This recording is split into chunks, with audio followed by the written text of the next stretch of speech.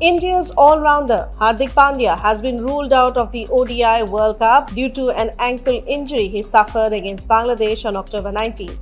Fast bowler Prasidh Krishna has replaced him in India's squad.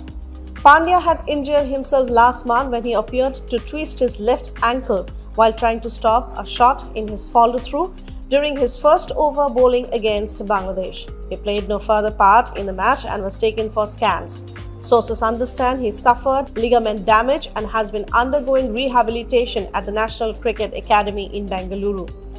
Prasidh, who has 29 wickets in 17 ODIs, played for India in 2 ODIs against Australia during the series just before the World Cup. He took 3 wickets in those games and also took 5 wickets in as many matches for Karnataka in the ongoing Syed Mushtaq Ali Trophy. Pandya took to social media later on Saturday to pass on his best wishes to his teammates as they attempt to claim a 3rd World Cup title and 2nd on home soil.